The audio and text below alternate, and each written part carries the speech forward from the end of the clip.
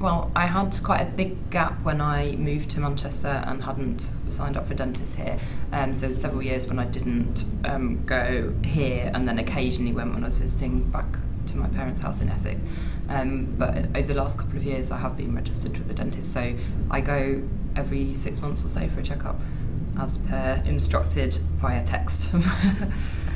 I suppose ease of getting an appointment, sort of friendliness of the person that you're seeing. Worst experience is a feeling of being dismissed, your concerns being dismissed, which has happened to me, where I've really felt like something's really, really bad and the dentist has kind of just gone, oh no, it's fine.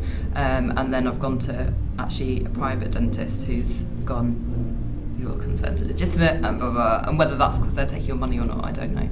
Yeah, well actually all the dentists that I've visited have been super friendly, very kind, and good at putting me at ease, as in good explanation of what's going to happen and then exactly as described.